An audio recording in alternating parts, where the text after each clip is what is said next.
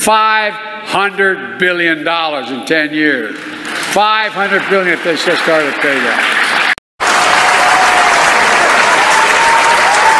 Imagine what we could do. We could cut the federal deficit even more. We could invest in things that make America great again. We could invest in things that make America great again.